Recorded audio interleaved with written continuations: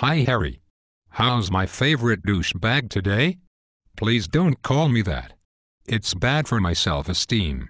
Sorry. Sometimes I forget that you can't help being such a huge douchebag. No, I can. Sometimes I feel that if I had been born a woman I wouldn't be a douchebag, which is pretty ironic when you think about it. I just can't help but feel that I am a woman inside.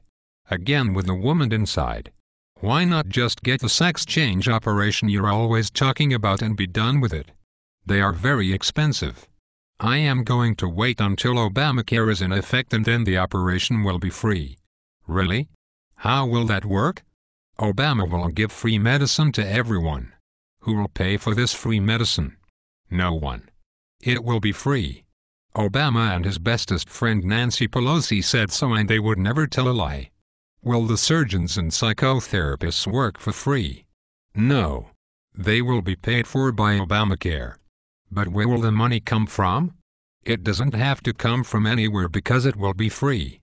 That is why Obama is a genius. But won't people have to give Obama money so he can pay the doctors?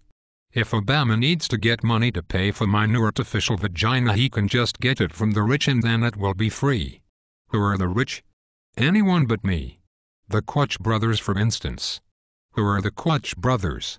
How the hell should I know?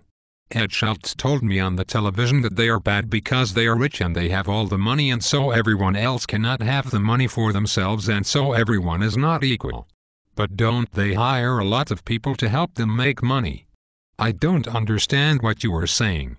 The nice man on my television who yells a lot told me that the reason I am not rich is because all the rich people have all the money. But if they make more money and give people jobs, won't that mean that there is more money for everyone? I don't understand what you are saying. Maybe if I watch Ed Schultz some more he will tell me what to think. Why do you think Ed Schultz is not an asshole?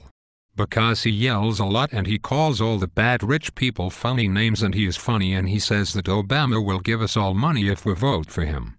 Did you vote for Obama? Yes.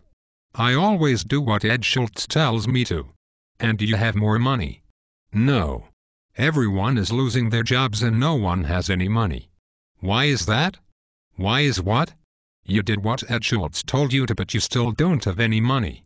I don't understand what you are saying.